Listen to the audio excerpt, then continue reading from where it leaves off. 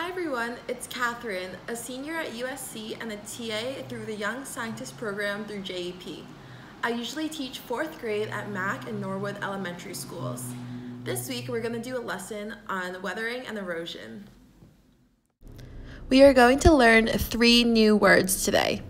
Weathering is the breakdown of rocks, soil, and minerals. Erosion is the moving of rocks, soil, or dissolved materials. Deposition is sand, soil, or rocks that are added to a landform. As you can see, they are all related. Weathering will occur, and then erosion will move this material, and the deposition is the material that has been moved and has been added to something new. Before we get into our experiment, let's ask a question. How do weathering, erosion, and deposition change our landscape? Try and pause for a moment to think about your answer. Now let's get into the experiment.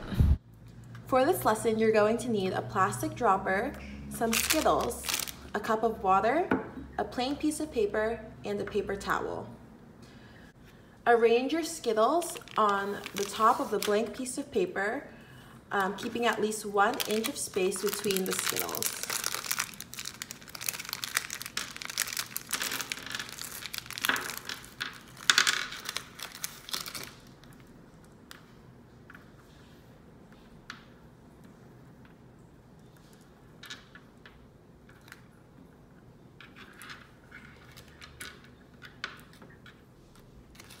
Now, using your plastic dropper, you want to put 3 or 4 drops of water on each Skittle.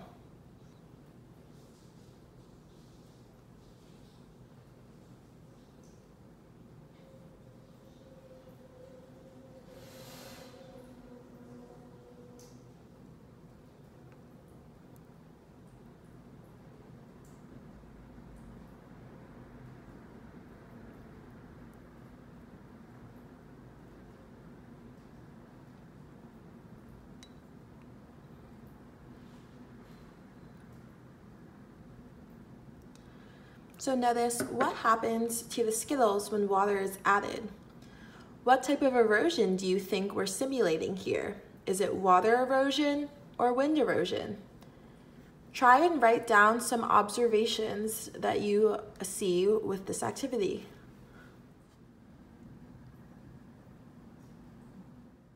Now it's time for our Scientist of the Week. Claudia Alexander was a Canadian-born American research scientist specializing in geophysics and planetary science. She worked for the U.S. Geological Survey and NASA's Jet Propulsion Laboratory. She went to university at University of California, Berkeley, and studied geophysics. She got her PhD in atmospheric, oceanic, and space sciences. Thank you for participating this week. I hope you learned a lot and are excited for next week's experiment. See you then.